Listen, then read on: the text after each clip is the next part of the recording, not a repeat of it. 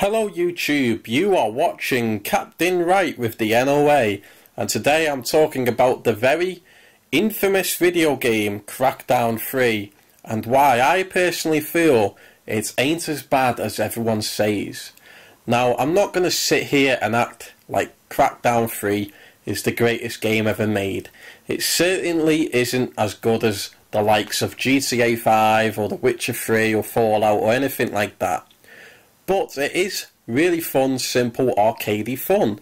And that's what Crackdown has always been. It's never been Game of the Year material. It's always been an over-the-top action game with a comic book style where you just run around this open world with all these abilities and powers, just wreaking havoc and mowing down hundreds upon hundreds of enemies.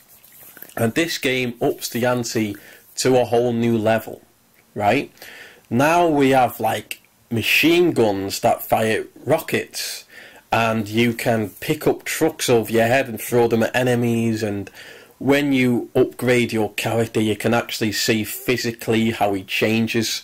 He gets bigger and stronger as you use more melee, and he gets faster and more skinnier and lean if you use more agility and so forth. And these things have always been in Crackdown games. And the reason why I bring all these things up is because Crackdown 3 plays exactly like all the other Crackdown games.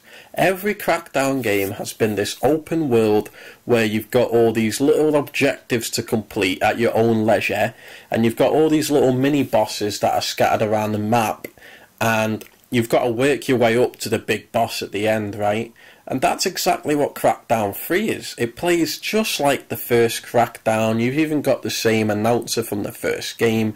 It took me back to the old 360 days, and it honestly just filled me with a lot of nostalgic joy.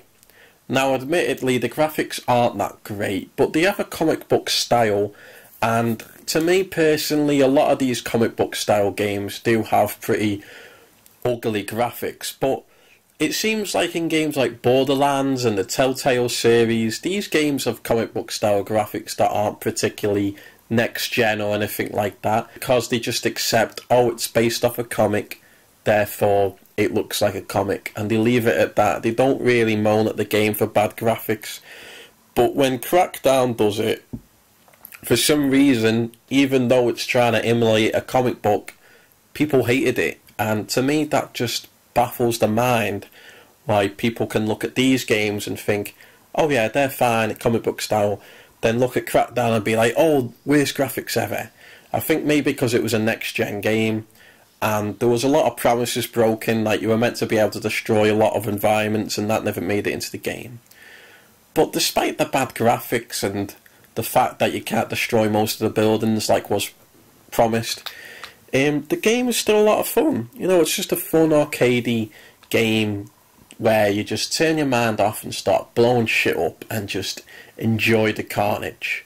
And it may not have a particularly grand story, but none of the Crackdown games ever did. They were always just fun arcade experiences, and Crackdown 3 is the best Crackdown game in my opinion, because now it's just like the other Crackdown games, except you've got new abilities, like you can fly in a wingsuit now, you've got a car that can drive up the side of buildings. Terry Crews is a really fun addition to the game, although underused. Whenever you hear him comment on the situation you're in, like I hate gravity or anything like that, it just makes you laugh hearing him comment on the situation.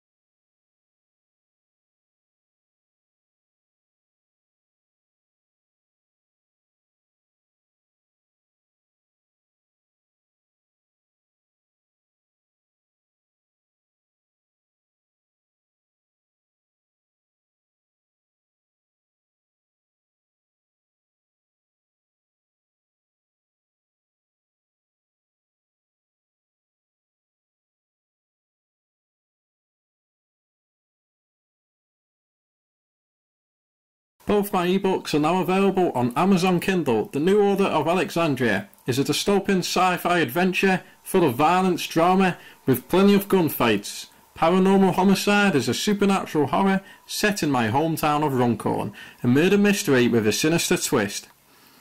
Both of my books are 18+, so you never miss out on the dark and gritty details. Don't forget to follow our Facebook page, The New Order of Alexandria, for everything NOA.